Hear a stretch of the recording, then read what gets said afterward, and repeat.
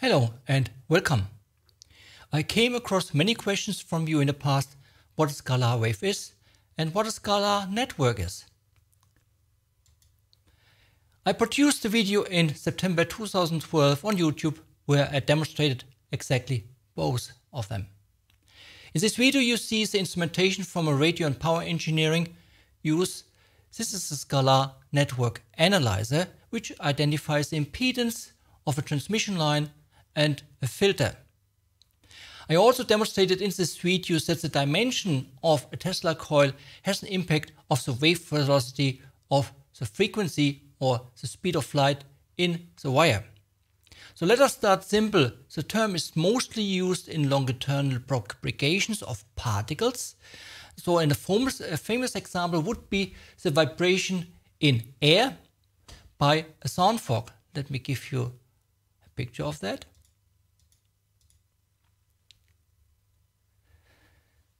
I do not want to get too much into detail. A full documentation of that will be provided for my members on my website. So what you see here is a vibration of a tuning fork. Based on the position of A and B, it is either causing the air molecules to compress or it will cause a rarefaction. This kind of behavior happens in all matter and is a longitudinal property, are also called a pressure wave. In solid matter we have a similar behavior which is more complicated because it involves electron quasiparticles.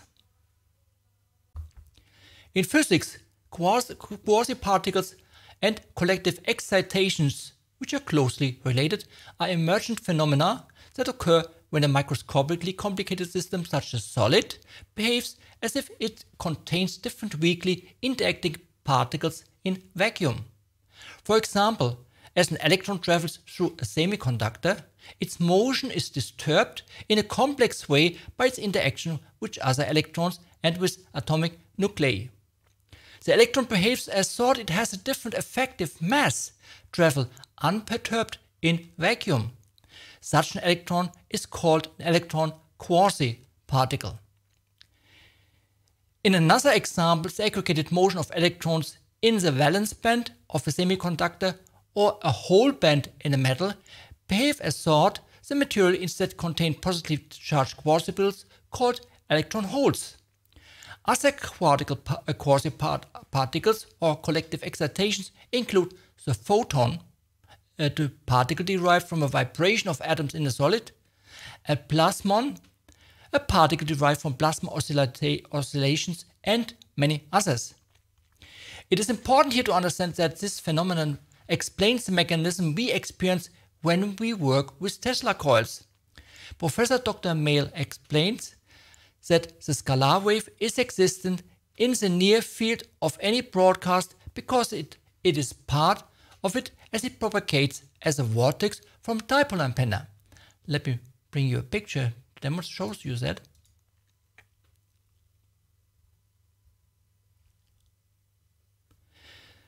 The charge carrier oscillates with high frequency in an antenna rod from longitudinal standing wave.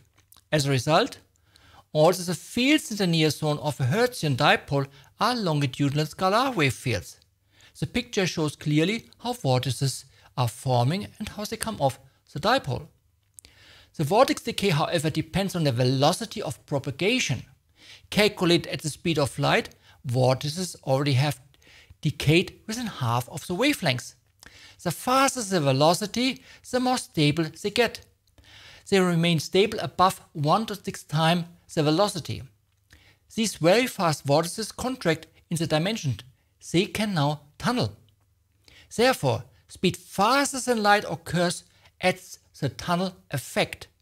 Therefore, no Faraday cage can shield such vortices, since the field vortices with particle nature, following the high frequency oscillation, permanently change the polarity from positive to negative and back. They don't have a charge on the average over time. As a result, they are almost unhindered penetrate solids. Particles with these properties are called neutrinos in physics. The field energy which is collected in my experiment according to that stems from the neutrino radiation which surrounds us, because the source of the radiation All the same, if its origin or artificial or natural is far away off the receiver, every attempt of a near-field interpretation goes wrong.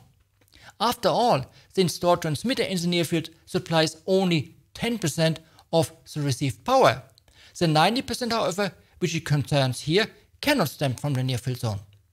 Now, let us look here at the scalar network in a different way, and I would like to compare it with the flow of water.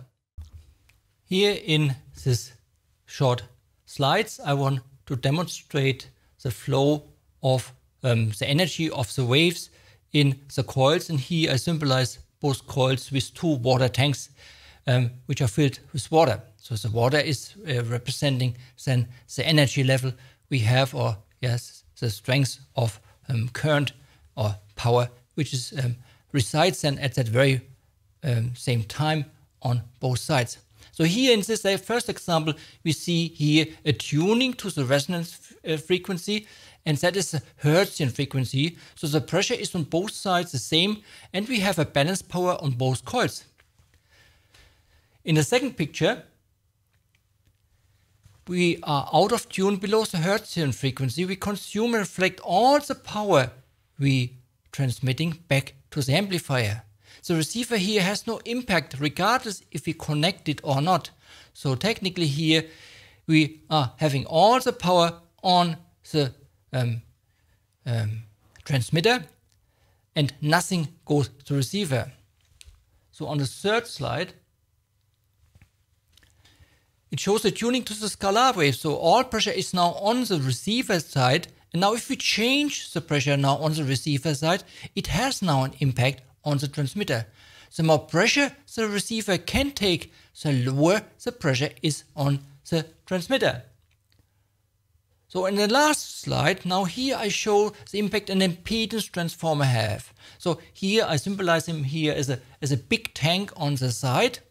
It has it's an additional reservoir of water, but needs only to swap a little bit over it to the transmitter to have a tsunami wave effect to the receiver, increasing the pressure dramatically on the receiver side.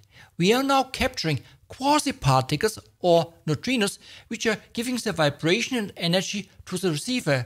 The fluctuating of potential from positive to negative becomes polarized in the receiver. Now we measure is COP greater than 1. This example is equivalent to any alternative energy system here. Energy flows from either a direct connecting transmitter to receiver or in a near field of both. Important is that the Hertzian frequency and standard resonance cannot be used.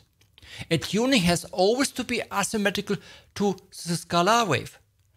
So this concludes my little presentation, and if you have any questions, please come back or join me on my website to get further on the updates of the latest findings I present in my videos. Thank you.